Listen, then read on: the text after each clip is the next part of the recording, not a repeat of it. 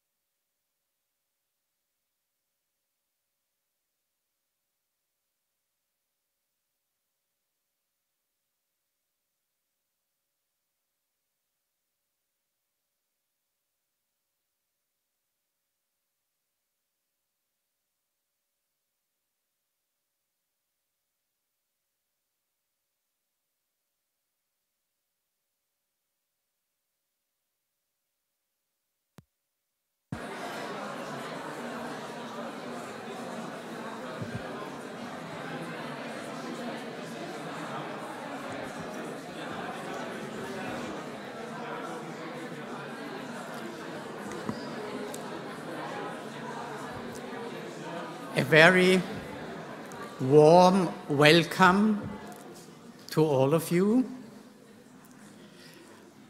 My name is Andreas Novy. I'm professor at this university, WU, Vienna University of Economics and Business, and president of the International Karl Polanyi Society. And I will facilitate this event, which is a joint initiative of different Viennese organizations, but I'll mention them later on. We are here in the ceremonial hall of our university, and in Vienna, which is home to Karl Polanyi, the world-famous socioeconomist who was born in Vienna in 1886, and his key book, The Great Transformation, published in 1944, investigated the political, social and economic consequences of the failure of liberal capitalism in the 1930s.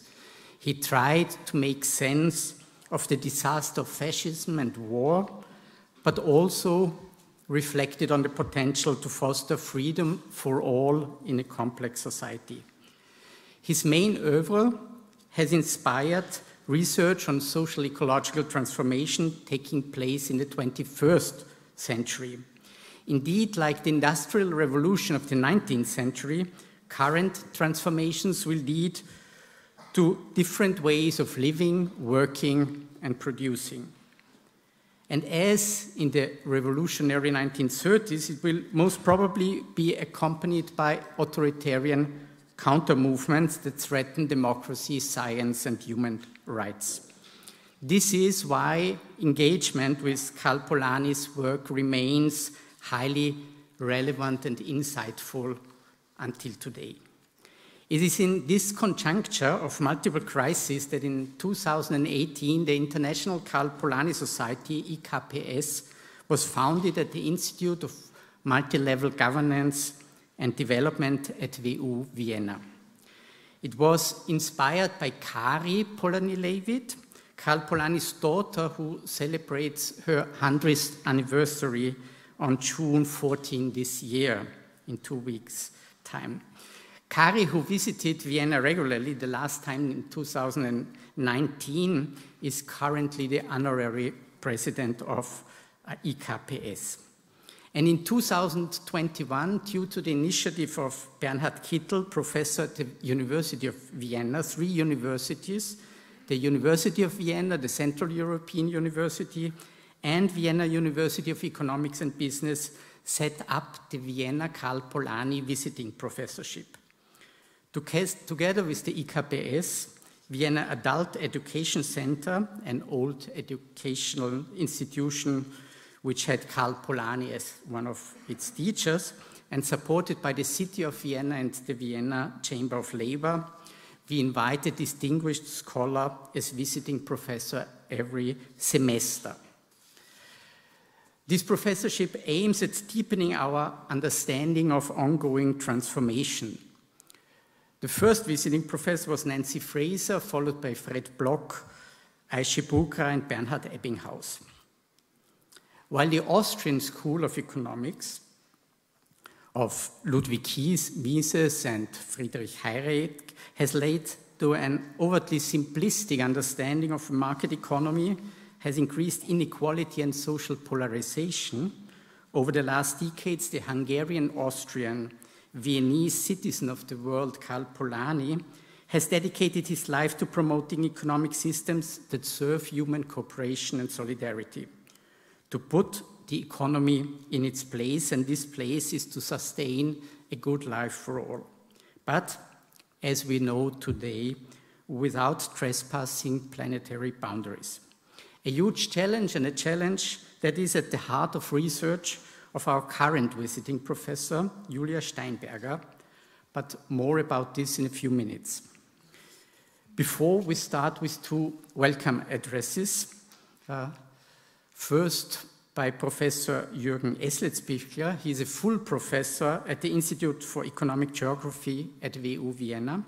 He has published widely in the field of urban and regional development, as well as on multiple and multi-scalar forms of inequality. Currently, he is head of the Department of Socioeconomics, a department inspired by Polanyian socioeconomics. The mission statement of the department starts with acknowledging that the economy is embedded in society and biophysical processes. Professor Essletzbichler, the floor is yours.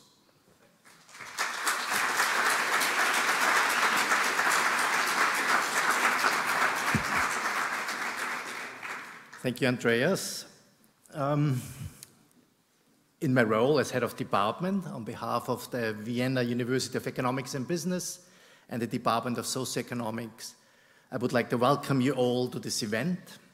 I would also like to thank the International Karl Polanyi Society, the Austrian Organization for Development Research, and the University of Natural Resources and Life Sciences for co-organizing the event and for WU hosting it. Today's lecture by Julia Steinberger, Living Well Within Limits, will address one of the key challenges of our time, and the fact that it is hosted by University of Economics and Business signals that the socio-ecological challenge is finally taken seriously in economic and business studies. This is further underlined by the fact that Vice Chancellor Kogler will visit the university to discuss zukunftsfähiges Wirtschaften in June, and that WU just established a new study branch, Economy, Environment and Politics, that at its core addresses the key challenge of how to understand, design, implement and narrate the necessary changes for socially just ecological transformation. Furthermore, research by members of the WU's Research Institute Economics of Inequality highlights the link between income, consumption, and emissions, illustrating that solutions to the ecological crisis do not conflict with socially progressive politics. I do use deliberately the word transformation here and not transition, because these changes require deep intervention in our current socioeconomic system, our socioeconomic relations with other parts of the world and the natural environment, and potentially, as some argue, a reinterpretation and reconceptualization of liberal democracy, demanding a decoupling of the historically evolved relation of individual freedom from affluence and the insatiable and unlimited increase of wants. As a researcher, I'm particularly looking forward to listen to one of the key thinkers and writers on the development of actual possibilities to live within planetary limits.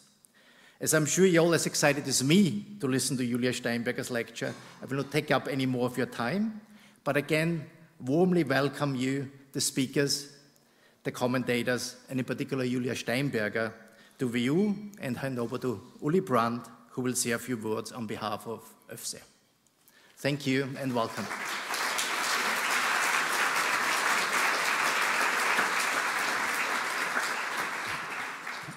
Yeah, the second welcome address is by Professor Ulrich Brandt, full professor for international political science and head of the Institute of Political Science at the University of Vienna. He's an expert on Latin American studies and has published widely in the field of climate research and social ecological transformation. Currently, he's also chair of the supervisory body of ÖFSE, the Austrian Foundation for Development Research, co-organizer of this event. Professor Brandt, the floor is yours.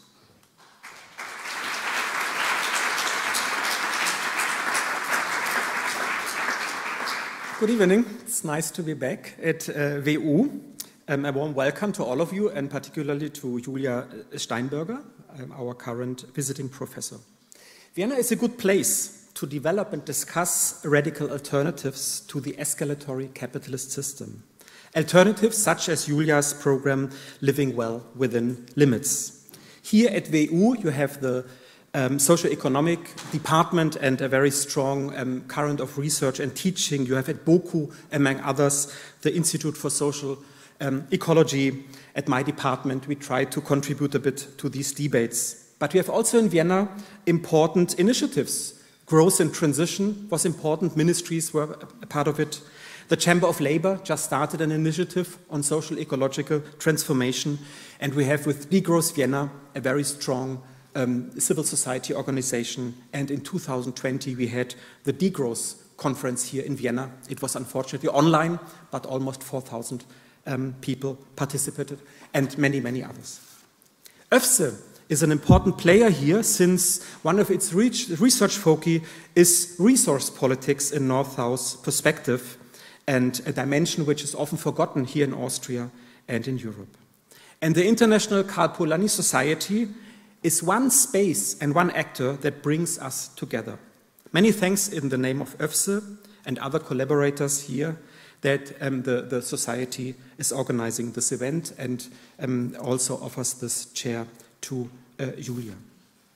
What makes Julia's work so important, in my view, is the global and international perspective. When it comes to alternatives, we have many, many studies of the global scale of our problems, but all too often the alternatives are thought, imagined and worked out at national scales, perhaps at the European Union. But the low carbon well-being is a global aim and a global challenge. Because if we don't see this, we run the danger now with the decarbonization initiatives in Europe that we kind of invent a form of green colonialism, green extractivism. So degrowth also needs decolonial perspectives and truly global perspectives. And Julia stands also for a scientific and social positioning of a researcher that has political impacts, and that we need to organize our political impacts. And Julia was a main figure at the recent conference on degrowth in the European Parliament in Brussels.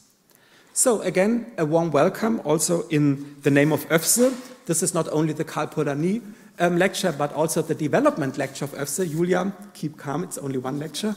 But I'm also happy to announce this, and I wish us a nice evening.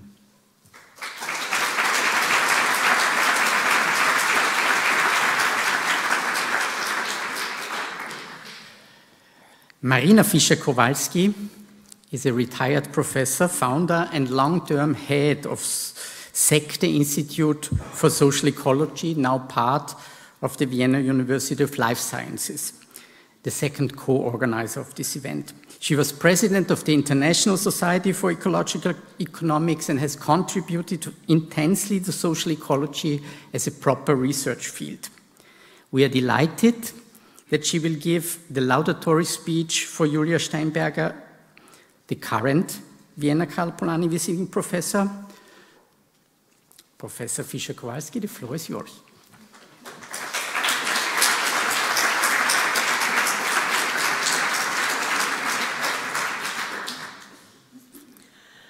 Let me start with a personal recollection.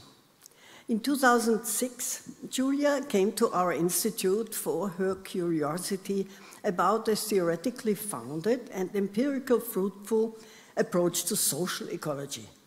She obviously had always been interested environmentally and politically, but as a trained physicist, she wanted to learn more about the functioning of society.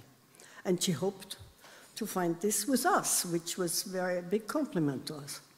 She was digging herself into the literature at a speed that was kind of breathtaking, not least Polanyi's Great Transformation. I think you read it there, but I don't know.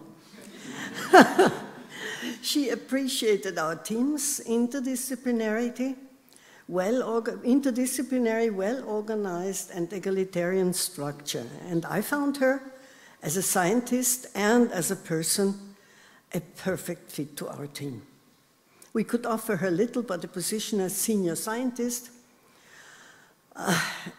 to be financed by research money, which worked. Julia came in handy with her superior control of mathematics and modeling, and made efforts to train some of us in MATLABs. I don't know how big this success was. I remember sitting in the dawn and deep into the night with her cracking numbers to make two calculations, two approaches converge to the same conclusion. I could easily have been living with the slight deviations she found. So, Julia is a person with strict principles. For example, she was hanging a bell around the neck of her cat when letting him out. It should warn the mice and prevent them from being eaten. This displays her sense for justice. You should not allow a well-fed pet to have fun, but kill prey that was to find all food on its own in urban courts. I'm afraid I'm not as just. Unfortunately for our team, after 2 years of her stay, she had to make new choices. With a love in Manchester and the plan for a baby, Vienna was off roads. She continued her career at the Sustainability Research Institute at the University of Leeds, where she finally had a position as professor of social ecology, which I was very proud of, and ecological economics. But life for her became increasingly complicated, if I remember correctly. Living in Manchester with a baby, working in Leeds, and her husband getting a new position at CERN in Geneva, where her parents also lived, resulted in a multitasking, multi-traveling life, not untypical for female scientists, but health-threatening. So finally, she could simplify her life by becoming professeur ordinaire for societal challenges of climate change, no social ecology there, at the University of Lausanne, with kid and husband and parents relatively close by. Across these various positions, Julia's key research interests kept circling around, as she puts it, the current and historical linkages between resource use and socioeconomic parameters, very dry formulation, to identify alternative development pathways to inform the transition to a low-carbon society. I think she wants more than that. I leave it to her to explain this.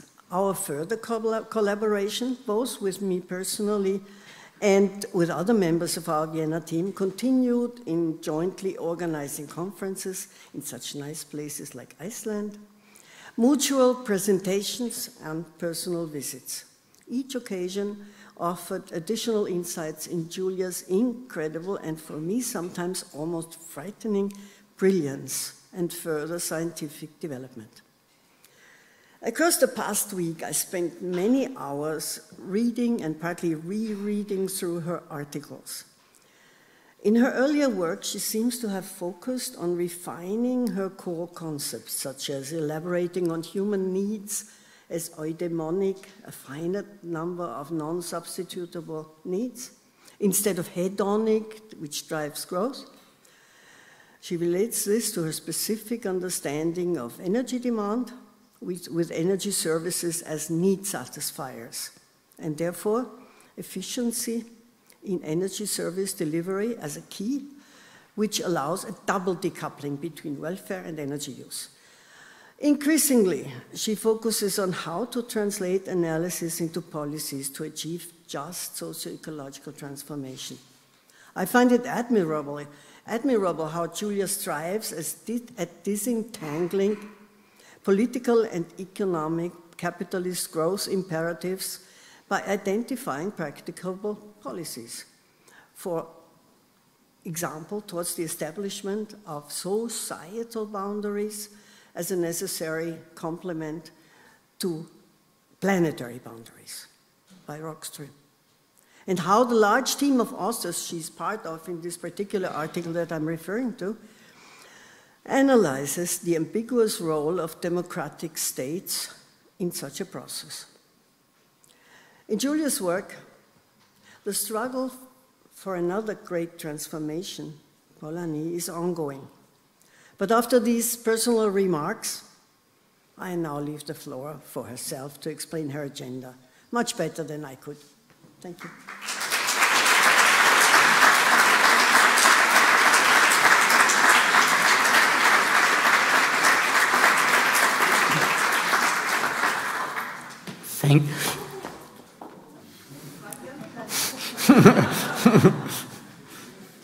Thank you very much. Thank you very much.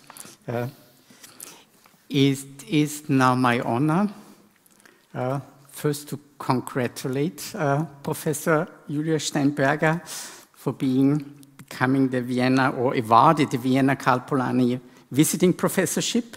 And we have a small present for you. Thank you. Mm-hmm.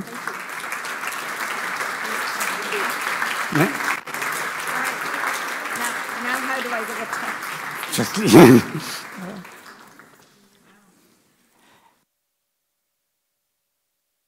And now I leave the floor to you.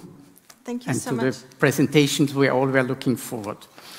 Thank you so much. Thanks, Andreas, and thanks to yourself as the main organizer, to Julia and Leah, who've been working behind the scenes, to the other people who've been organizing this visit and making it work, to Ulrich, to Marina, to Jürgen for introducing, to all the different organizations who are there are too many to list at this point, I think, and also to all of you here. And I realize that I am now standing between a room full of Viennese people and their evening drinks. So I believe we should get on with it. But I should also, yes, no, and thanks to the International Karl Polanyi Society and to the family of Karl Polanyi and his daughter, which is really a very important and touching legacy. Okay, so let's get on with things. And also, I'm extremely intimidated because you do things here in Vienna in a way that is grander and more official than I am used to. So it's all quite frightening. And there's no way I can possibly live up to anything that's been said, so we will just get on with it. Okay, so the idea of this talk is basically to give you a summary of some of the headline results from a research project that in some ways started here when I was working with Marina at the Institute of Social Ecology and is continuing into the future, and I'll sort of tell you what's happening here in the middle. So the question is, living well within limits, is it possible, and what will it take? Basically, the first thing I need to do is catch you up a little bit. So we're going to go through some of the first results quite fast, and then we'll spend a bit more time on the newer results, because I find them personally more interesting, because they're newer. Okay, so the stylized facts are, the first one is this high plateau. So if you've never looked at the relationship between energy and well-being, it doesn't actually matter. You worked 5 seconds ago. Oh, it doesn't work anymore. This is very sad. It's okay. Now it works again. Yay. Okay, so you can have any old indicator of well-being. Here it happens to be the Human Development Index. You can have any old indicator of per capita energy use. Here it happens to be electricity in kilowatt hours. And the shape is always basically the same. The shape of this curve is that at low energy, things are very steep. So you give people in this zone of the plot a bit more energy, and you can expect their well-being to go up, their Human Development Index to go up reasonably steep. And then at a certain level, it just does not matter anymore. Things sort of flatten out. So that's the first stylized fact, is what I would call the high plateau. I'm very fond of this plot. But that's sort of the first thing, is that the relationship is different at different levels of energy. The second stylized fact is the dynamic decline, which is that you might think, if we go back to the previous plot, that countries would develop along this curve, that as they grow in energy use, they would basically go along this curve in terms of their well-being levels. And the fact is that that's not what happens. In fact, at different points in time, the countries define new versions of this curve, which means that over time, the energy threshold associated with any given level of well-being decreases dramatically over time. And so you can see sort of, this was again with Human Development Index. This is a result from 2010 already. You can see that the energy level dropping. So here you have energy use over, here you have time now, here you have energy per capita. You can see that this thing sort of drops over time quite dramatically. So the energy associated with any given level of human development or well-being drops over time. And this can even be used as this decline is so steady that you can actually use it as a basis for scenarios, and that's something that people did. In a couple of cases at least. The third stylized fact is multidimensional diversity. So there are a few countries here that are at low resource use, low energy use, or low carbon emissions per capita, and have reasonably high, in this case, life expectancy. And the question is, who are those countries? What do they represent? What do those societies represent? And there were some people who were basically saying, oh, well, they're all going to be tropical islands where people don't need energy for cooling or heating or anything, and they could just pick pineapples off of trees, and and that's not true actually. So they actually represent a diversity of types of countries, types of political regimes, types of histories. So that's possibly interesting as well. The only place that is not represented in that corner are the core rich economies, the yellow core rich economies. If you're super rich core economy, you do not get to be in there. Okay, so if you want to go beyond stylized facts, what do you need to do? If you want to go beyond stylized facts, you sort of need to open the black box. And for that, you need to have an analytic framework.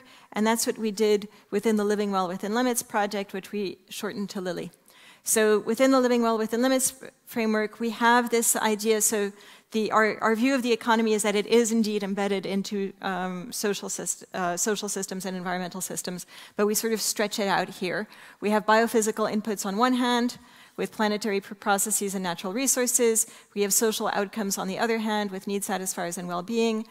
And in the middle, we have this object called provisioning systems, which is an object of heterodox economics. And I was explaining earlier today how this framework is really us trying to get away from mainstream economics in order to analyze this system. So that's what we're trying to do. Maybe the most important part of the provisioning systems is that they're integrated physical and social objects. We're not just studying them as physical, we're not just studying them as social or economic, we're studying them together.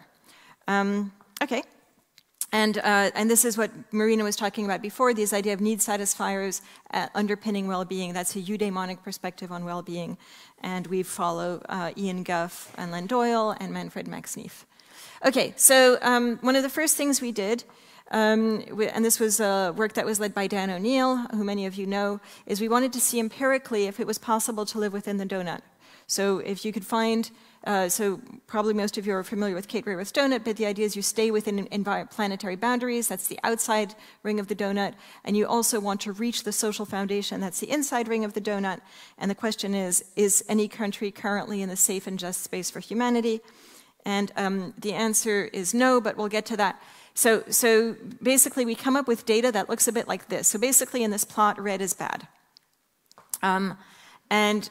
So you see that, for instance, this is a country like France. Austria is probably very similar, where you see a lot of red on the outside. So France is transgressing a lot of planetary boundaries.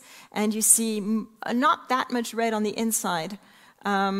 but some. So, most of the social foundations are acquired in French society, whereas a country like Sri Lanka has no red at all on the outside, but quite a bit of red on the inside. So no planetary boundaries transgressed, but quite a few social thresholds not achieved.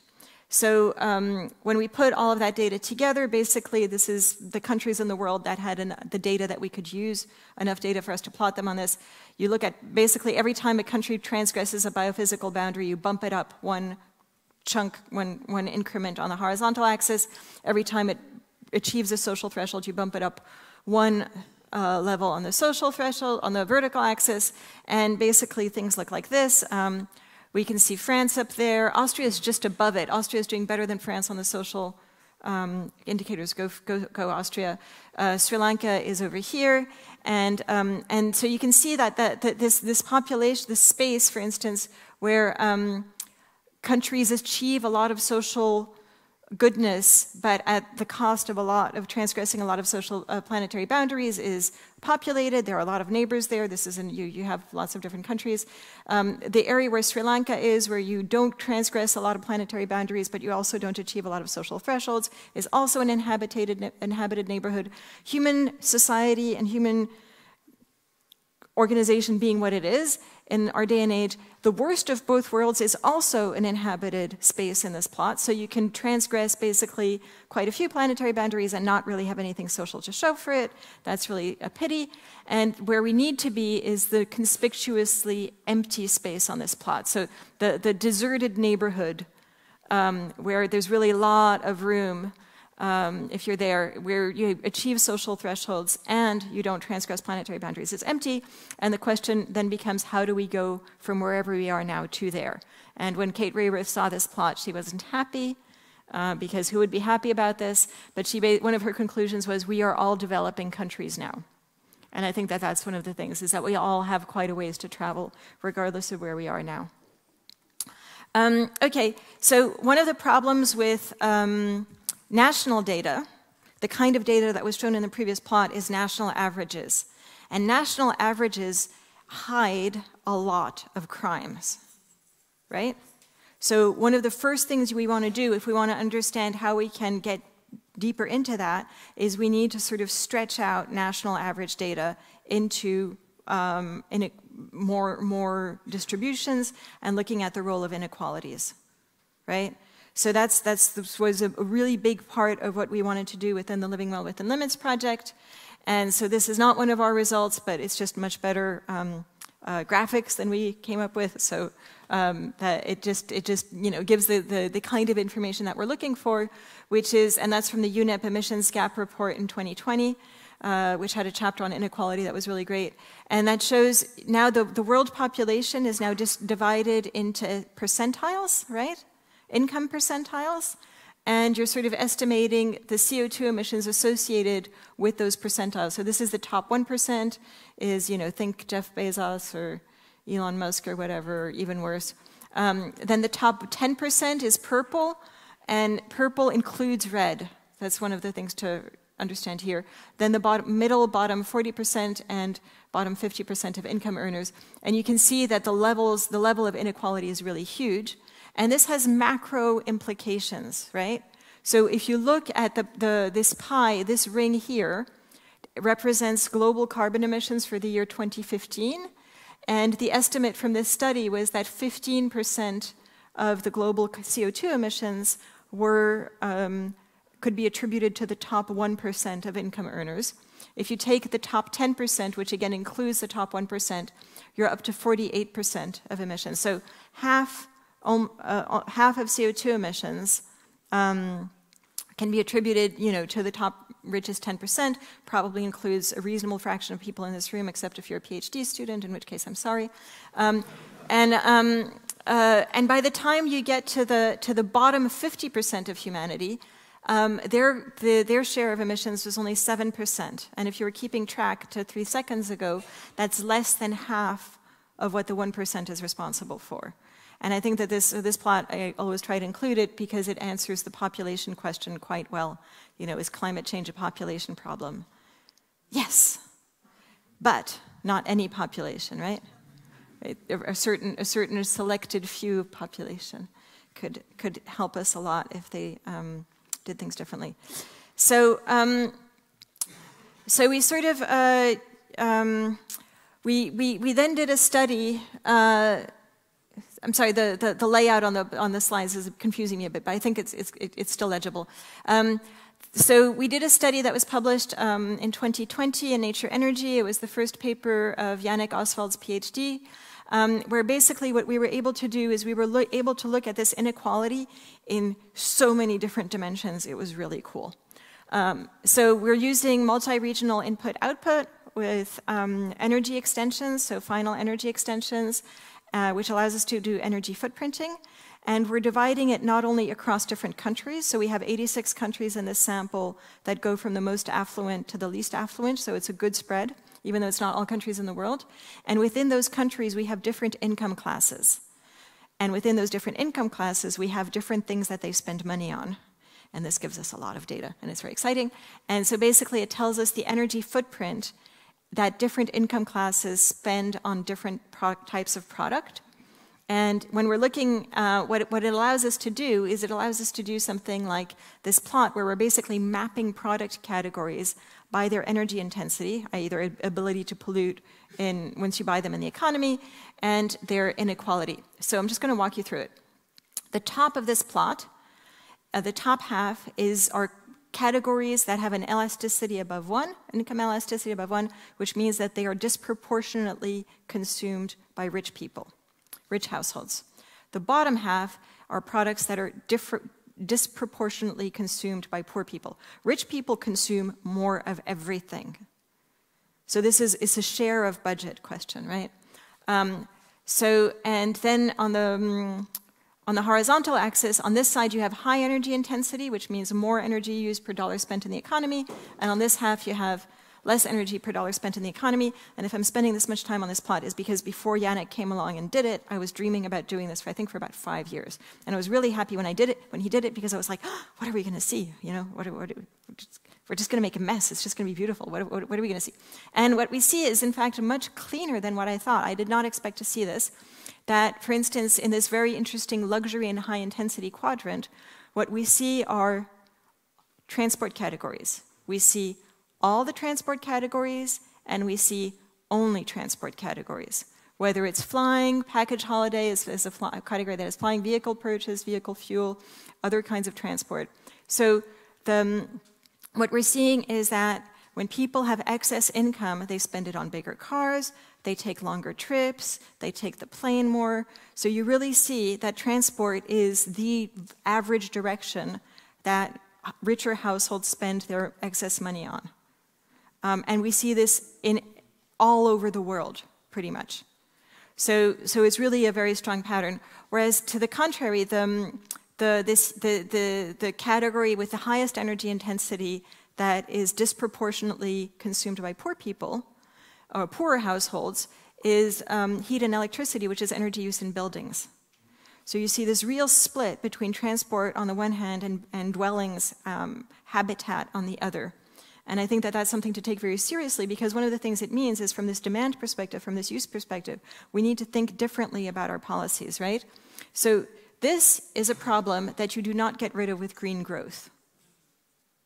So that's one of the things you need to do, is you need to do things like taxation and regulation.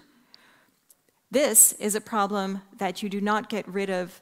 The people who are spending money on heat and electricity do not want to be spending money on heat and electricity. They are doing it because it is necessary for their comfort, it is necessary for their health, it is necessary to have a decent way of life. And so they are not going to be capable to themselves change their living conditions to not use that energy. So this is something where you obviously need some kind of public investment in decarbonized energy, you need public investment in efficiency, heat pumps, etc.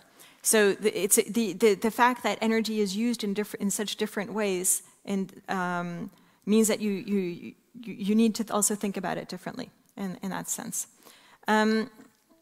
Just because I hate cars, I'm just going to show you this one. There's actually no, I mean seriously, right? There's been an updated version of this, which basically looks the same except worse. So just imagine this is even worse. This shows, it's in a study from the IEA that shows the additional CO2 emissions in the world due to different sources, right, in the last decade roughly. So since 2010. And what you can see is that the biggest one is power, it's electricity. You would expect that. You would expect, hey, people are going to use CO2 for something, they're going to make electricity with it. Good. That's sort of a use that we can sort of agree is reasonable. However, the next one, the next biggest source of CO2 emissions is SUVs. It's just vehicles that are stupidly larger, more dangerous, and more wasteful than they have to be, right? There is nobody in the world needs this. And you can even see that all other cars are actually decreasing in comparison. So you see that this tendency of overconsumption in the transport sector is really an international planetary scale problem. You also have aviation in there as well, but it's further down.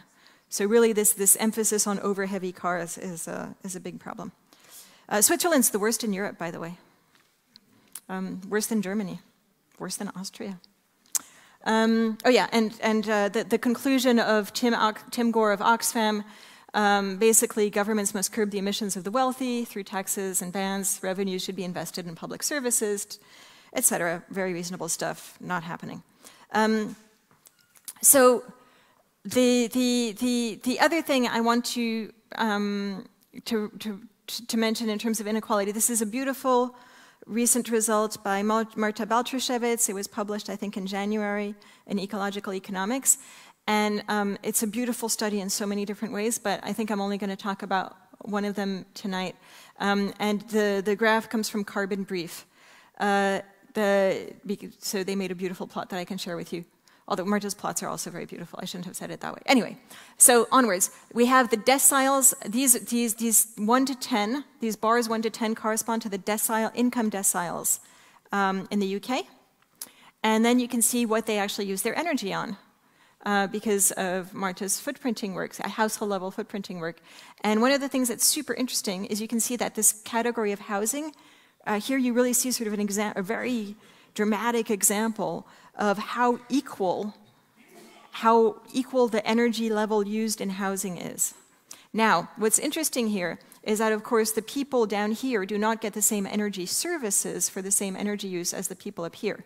The people up here can afford windows, retrofit, whatever. They're going to get a lot more comfortable square meters with their energy use than the people down here, but still overall the level is quite similar. And where you can really see this huge inequality is in flights and car transportation. So that's where you really see the inequality taking off, is in these transport categories. So this just sort of to show you at the scale of one country what that kind of thing looks like. And the inequality is so extreme that the richest 10% use more energy in flights than the poorest 20% use total.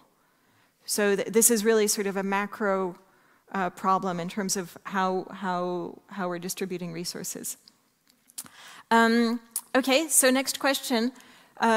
We were sort of interested in trying to understand what factors enable or disable societies for achieving well-being at low resource use.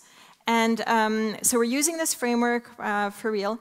And I don't think I'm going to talk you through this equation. We basically use multiple variables, and we have an interaction term. And the reason the interaction term is cool is because it allows us to set domains of validity. It allows you to say this variable is significant in this parameter space and not significant in another parameter space. So that's cool. It's a paper that was published in 2021 by Efim Vogel, and we're including this, this aspect of provisioning factors, so socioeconomic or political factors that might have an influence in how need satisfaction is associated with energy use. And the way it works is, if you think about those saturation curves I showed you before at the very, very beginning of the talk, this is sort of what they look like, right? They look steep at the beginning, then flat at the top. A high value of a beneficial provisioning factor will shove that curve up. It'll basically make it easier for societies to achieve need satisfaction at low energy use, right? It'll basically move things up, and a detrimental factor will pull that curve down and make it harder for societies to achieve need satisfaction at lower energy use. And basically things, this is the modeling he did, but I don't think I'm going to go into it. But basically, Yefim in this paper identified multiple very significant positive factors. And the positive factors were things like public service availability, equality, so lack of inequality, democracy, electricity and sanitation access, so basically network infrastructure access. So there are a lot of positive things, and one of the things that we can see in the project as a whole is that public services, if there's one thing that you might remember from tonight, public services are the linchpin protecting populations against lower resource use. The more high quality public services you have, the more people, the more societies are able to deliver good living conditions to their population at low resource use. And that's something that we see internationally, it's something that we see intranationally. It's basically, we also, when we're trying to do modeling, we see it as well, because we sort of have to provide this stuff. We also identified negative factors. Now, one negative factor that came out extremely strongly was extractivism, which means the direct dependency of an economy on things like mining and fossil fuel extraction. That's a known economic phenomenon. It's known as the resource curse or Dutch disease, or it's got a bunch of names. We see it here too. So, okay, fun. You know, I mean, it's just, you sort of expect it, but it really falls out of the data. And the other thing that we see is that, which actually kind of surprised us, is that economic growth above a moderate income is a negative factor. So societies that are growth-oriented, once they've achieved a certain level of income, have a harder time providing need satisfaction to their population at lower energy use.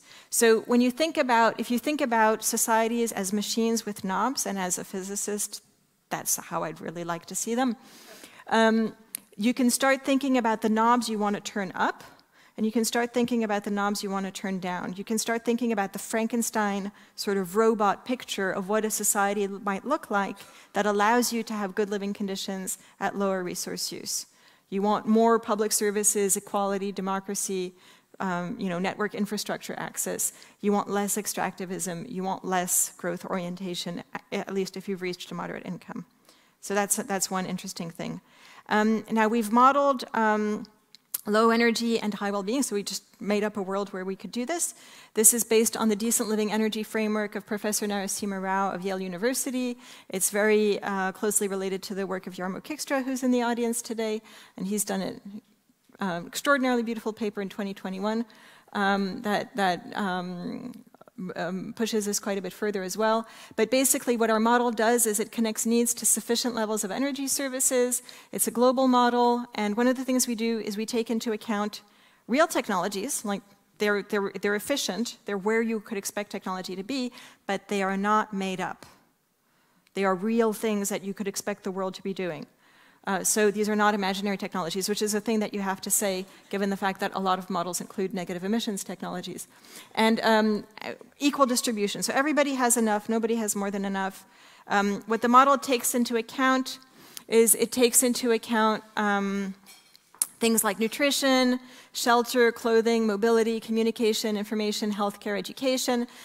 Freedom and air quality, we weren't able to sort of model, but we put them there because we cared about them, but even though we weren't able to model them. And you sort of have direct energy, embodied energy, so gray energy. You have public infrastructures like hospital and schools. You have private infrastructures like office, retails, and offices and freight and stuff like that. And then you have infrastructure, which is just like all the stuff you need. And Joel Milward-Hopkins tried to model all of that stuff, and he came up with with ways of doing that. The model, you sort of have to set levels per person, but they depend on things like demography, you know, age structure, household size, whether or not people live in rural or urban areas, climate, including some warming, etc. And what we find, just as sort of the result for this, is that if you the decent living energy, so this is as low as you could go, right? This is a highly hypothetical, utopian or dystopian, depending on your politics, extremely equal, extremely sort of technologically advanced society where everybody has enough and nobody has too much. So it's how low you can go without hurting anybody, right? If you're equally distributed. And that's the green arrow here in terms of energy use. So it's around 150, 160 exajoules. So our current global final energy use is shown along the black curve here. With the reference scenario of the International Energy Agency. So we're sort of around, you know, somewhere upwards of 400 exajoules. And this model says that in 2050, we could actually supply people with a lot less in good, in decent conditions where nobody feels, you know, physical harm from their living conditions, which is quite interesting. And you can see that when you look at different countries, quite a few countries are way below that, which is obviously horrible, and those people are not living well. The countries that are currently above it don't necessarily live well because of inequalities and because of technological deficiency, right? You can be using a lot of energy in a very wasteful way. So both of these things mean that, you know, below, you know, somewhere around this level, it's probably going to be hard for people to meet their needs. But in theory, it could be in the near future. So a good life for all within planetary limits may be technically possible. Then the question is, okay, well, let's think about what's standing in our way, and maybe this is where we also start rejoining Karl Polanyi, because we have to think about the ways our current economies are embedded in our social systems and what they're doing to our environment. And so to do this, we decided to study this heterodox economic object of provisioning systems, and we decided to do a systems of provision type of study of these provisioning systems. We only had enough funding to do a bit of it, but it was still quite interesting. And the method systems of provision was developed by Ben Fine and Kate Bayliss, and so we were lucky enough to work with Kate Bayliss on the project. And Ben Fine was actually one of the people who was also in our advisory board, and he was really very supportive. So the short answer here is that provisioning systems could enable good lives at low resource use. However, they're often engineered to create resource dependency. So what you have here is something that could be organized in a different way, and that is currently organized in a way that creates resource dependency and that drives escalating resource use. The other thing to understand is the history of this, that the dependency on resource-intensive consumption is itself an industrial product, which is driven by decades of lobbying, subsidies, and state regulatory capture. And that's one of the things that you see when you study these systems of provision, is you see sort of how certain provisioning systems came to sort of take hold of the government, of its processes, of its budgets. And that's one of the things that we tried to look at. So the system of provision of a political economy of car dependency, and the upside down pentagram sort of tells you how we think of cars within the project. We don't like them. I hope that was subtle enough. This was a work that was led by Giulio Mattioli, with a lot of support from Cameron Roberts, myself, and Andrew Brown at the University of Leeds. And Giulio Mattioli, who's an expert in transport systems, immediately said, listen, if we want to look at this, we need to look at the car industry, we need to look at roads and parking, we need to look at land use and how land use is organized, we need to look at the active neglect of public transportation, and we also need to look at the creation of car culture. We need to look at these 5 things together and understand how they work together over time to create this thing of car dependence. And so that's what we did, and Giulio was working on it for so many years, we started calling it the opus, which is never good when you're trying to write an academic paper. But in the end, it was published in 2020, and I think it's really good. It's just a bit long, but just take each section as a chapter, basically, okay? And so, and I decided to make a cartoon version of it also. So here's the basic idea. These are ants. I hope you can see in the back. Basically, the way we're taught to see the economy is this market idea is that the market is sort of the flat surface of the sea. And you have a bunch of producers who are making different flavored, let's call it beer.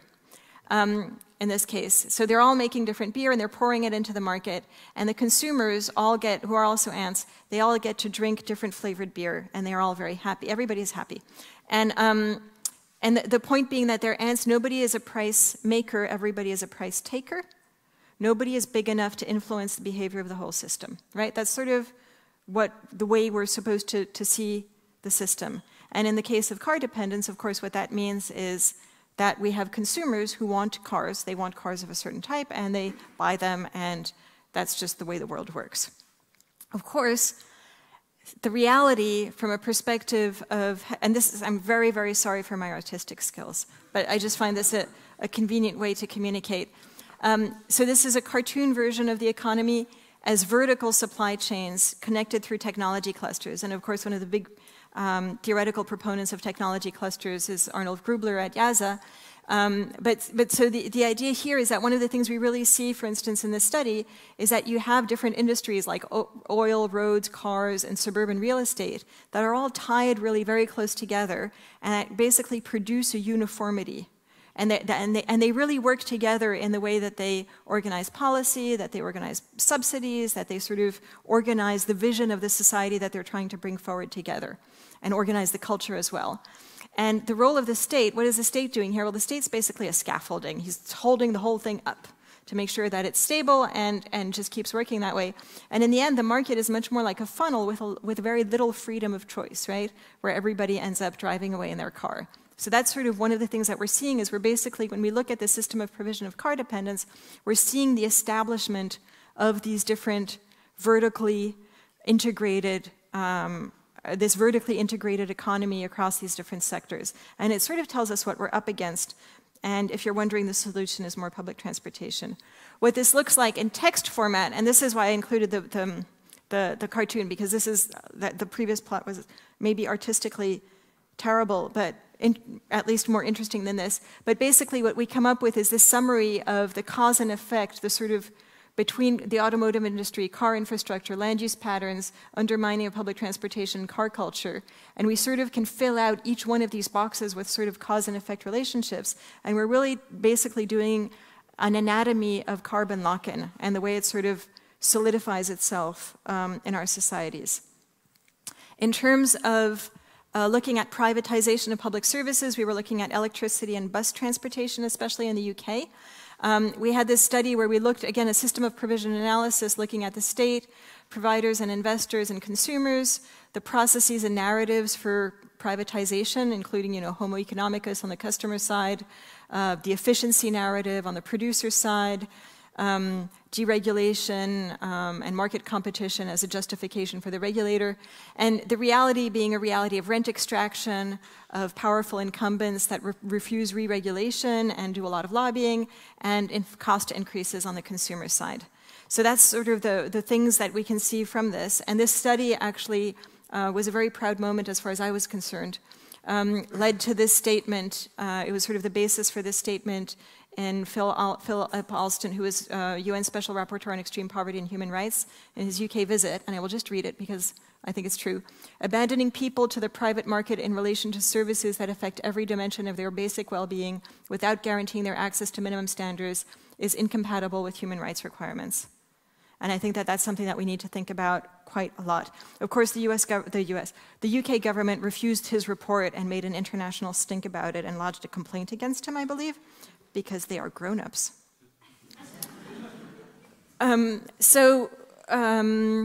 The next step of this research, we were fortunate enough, so myself, Yorgos Kallis, and Jason Hickel, to get an ERC Synergy grant. So we received it in October last year. I have to tell you honestly, I never thought we had a chance. I did the work. I think we wrote a good proposal, but I didn't think we'd get it because we never get things like that. But we did, so it's kind of exciting. And I think it's a pretty cool project, so I'm very happy about this. It's probably the largest degrowth, post-growth project ever funded. And it's not the only one. It's sort of like there are a whole bunch of different projects coming together that are either coming down the line or are currently funded ERC projects, Horizon projects that are doing this kind of stuff. So it's actually a very exciting time, and we really need to make the most of it because God knows it's late in coming, right?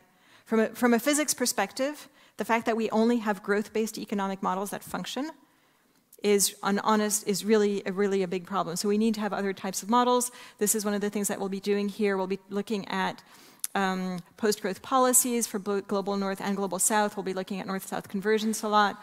We'll be in particular, I'm interested in this post-growth provisioning, so work package 3 is mine, looking at determinants of social progress, democratic provision alternatives, and what modeling transformed provision would look like. So basically, if we expand democratic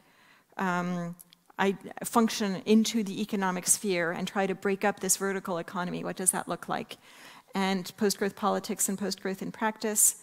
And yeah, so this is just some of the things we want to do. We want to do some more modeling, where we'll basically, for the first time, have post-growth pathways that we can sort of explore, post-growth policy deals as a counterpoint to the Green New Deal for Europe and the Global South, and bridge the gap between theory and implementation. That's all very ambitious.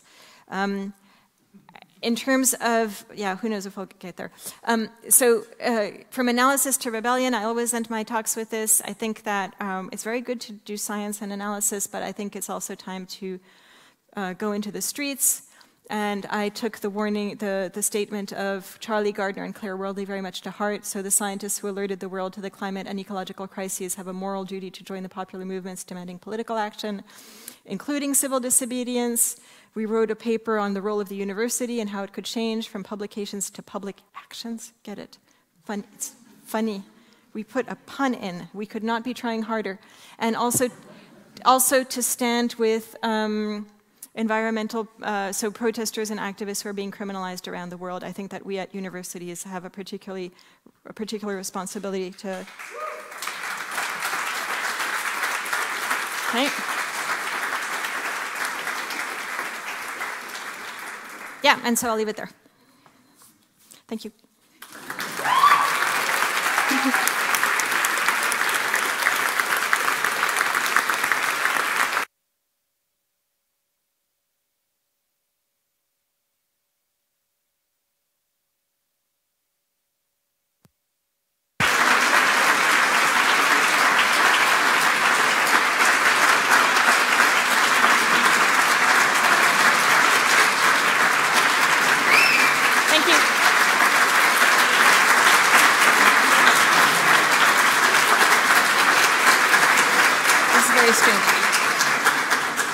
Thank you. You're now standing between yourselves and beer. Thanks so much. Thank you very much. Thank you very much, Julia, for this brilliant speech. We have the honor to have one more participant, Daniel Huppmann, as our commentator. Daniel is Senior Research Scholar at IIASA, the International Institute for Applied System Analysis at Luxembourg. He has published widely on climate change and integrated assessments, and currently he is co-chair of the second Austrian assessment report, which will be published in 2025. The floor is yours.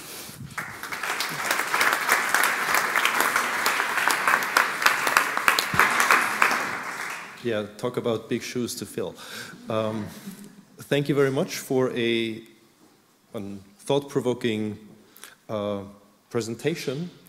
You made an amazing arc in your presentation, from the needs for a good life, the need satisfiers, the provisioning systems, and you reminded us all that we're probably using a bit more resources here in this lecture hall, except for the PhD students those that don't have yet started their PhDs, but we're using probably more resources than we should be. You went from these needs to the planetary boundaries and how that will limit sooner or later our growth and the amount of resources that we can use, and you then weaved in the inequality, both globally, which we are very much aware of, I think, but in particular nationally, which we are probably less aware of. So I'm grateful for bringing that perspective.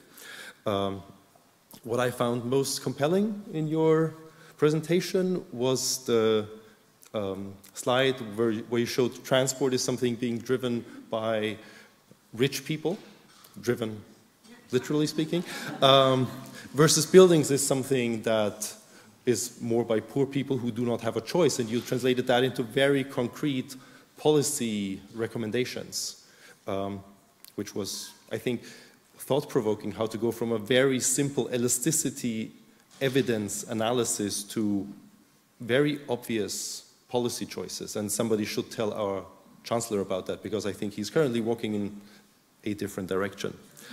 Or driving in a different direction, I should say. Well, he's not alone in that. There are plenty of other parties that are in the driver's seat there as well. And then from these planetary boundaries and this inequality, you went to the institutions that lock us in the current system and that prevent us from moving towards a probably better, more equitable society. And you showed cartoons, and I think maybe people won't remember all the figures, but the cartoons everybody will remember.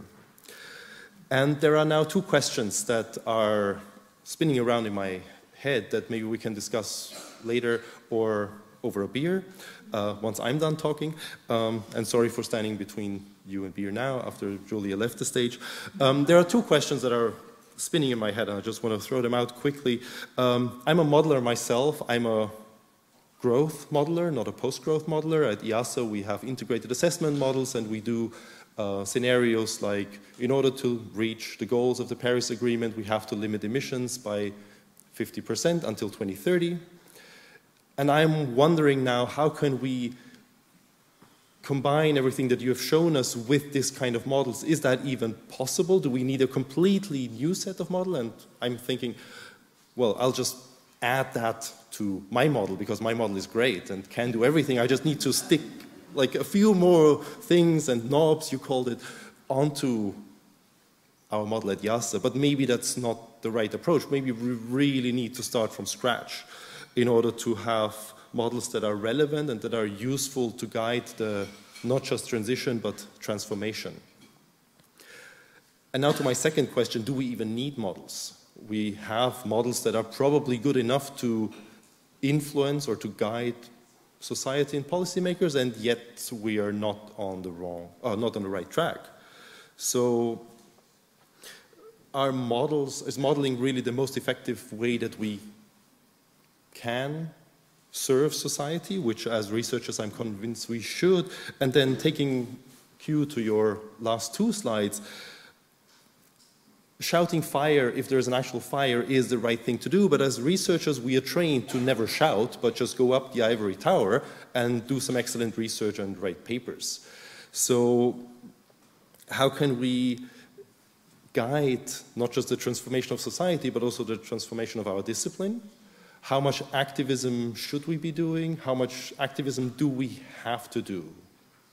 And at the same time, science requires public trust. We've seen that during the COVID pandemic, where that has been lacking, in particular in Austria. It's one of the aspects where in Austria we should probably not be proud of the skepticism towards science. So how can we at the same time shout fire and yet maintain and further establish the trust in society that we need as arbiters, as useful guidance to how a future could look like? And you have gone further than most researchers,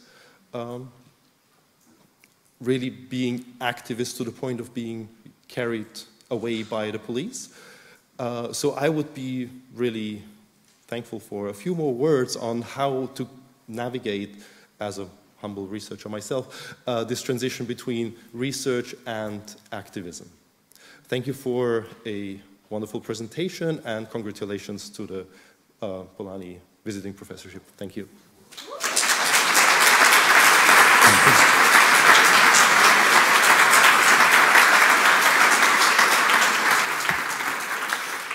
Thank you, Daniel Huppmann. There is not only a response from your side, Julia, to these two questions that in between the present and the beer. There is one round at least of questions from the audience possible. And while I invite you to give the first answers to Daniel, I invite you to think about potential questions, and after this first answer, we'll open the floor to a few questions. Thanks, Andreas, and thanks, Daniel, for your kind words. So I think the first question on models and IAMs and what we can do with existing and where we might need some entirely new ideas, I'm really looking forward to that, to having those conversations and to having that dialogue between the new post-growth projects and established modeling hubs like IIASA and others. And, you know, I hope we'll have some chance to talk on Thursday as well. And I think that that's one of the things that we need to discuss is, okay, we don't want to do more work than's necessary. Time is very short. We really need to collaborate on this. And so let's just have this open discussion of what we can do and what we can change and where we need to actually put some new pieces of kit in. And of course, the question of, do we need models? Do we need research? Don't we know enough? Don't we just need to go out and change things? And then how does science serve society in that kind of context? I think that that's really, I think these are really important questions, and I think that it's really important for each of us to be asking them for ourselves. In the University of Lausanne, I had the extraordinary good luck, and I should include that reference, but it's easy to find on the internet, that I had colleagues with much better brains doing the work for me, so it was awesome. And you can go and read their reports. So it turned out that when I arrived at the University in Lausanne in 2020, other professors had already gotten into huge amounts of trouble before me as part of Extinction Rebellion. They had they had done amazing work. They founded the Doctors for Extinction Rebellion in Switzerland. They interacted with the World Health Organization as Doctors for Extinction Rebellion. They got Tedros, the head of the World Health Organization, to read out their statement in plenary and say that this was the necessary direction for human health in the future. And they also got themselves arrested a bunch of times, and they got into a huge amount of trouble because Switzerland is a very conservative society, and with threats of getting them, they should be fired and so on. And I had colleagues who did this report on research and engagement. So if you search for University of Lausanne research and engagement, you have this report that basically goes into what is scientific neutrality. And they conclude that it's nothing and it has never existed, and it's just completely, it's a term that is only used to beat people over the head when they challenge the status quo. What is scientific objectivity? That's something that's guaranteed by our methods and our transparency in our process. And what does scientific engagement mean? So how do we engage with society? And they say being an activist is engaging with society, but so is being a mainstream economist and going on television and saying we need more austerity. That is also engaging with society. And so we always have this responsibility of how we do things, not just what. And so I think that for me, that report is sort of the gold standard in terms of thinking through these ideas, and I really highly recommend it. If you're thinking about getting yourself into trouble, all the arguments you want are in there. So it's a very helpful thing. But I think it's something that we really need to pay attention to. Just one point, I have colleagues, for instance, in the US or in different domains who say, oh, you need to be positive and optimistic when you communicate about, climate catastrophe. And I don't see that. I think that we need to be honest. I think the most important thing is that we need to be honest and transparent. This is what I think is happening based on what evidence. These are the conclusions I draw based on what evidence. This is my thinking process. So we can't, as scientists, we can't just say anything out there in the world. But I think we need to be honest with ourselves, and we need to be honest with the people we're talking to. And I think the way we maintain credibility is also by being, we can make mistakes. It's possible to make mistakes in public. Like, being a scientist does not mean you don't make mistakes. It means you own up to your mistakes, right? When you make a mistake, you correct yourself, and you explain what you did wrong. So we have these processes, and I think the process of making mistakes in public is probably something we should do a bit more of, just so people get used to knowing that we can be trusted, because when we make a mistake, we correct it.